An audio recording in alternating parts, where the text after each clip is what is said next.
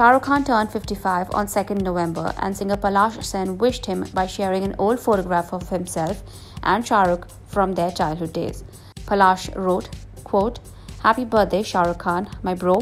While the world sees you as this larger-than-life superstar, I still remember the kid who shared the stage, lunch, and his dreams with me. Happy birthday, love, Tinman." Unquote. The photograph seems to be clicked during a stage adaptation of Frank Baum's children's fantasy classic, The Wonderful Wizard of Oz.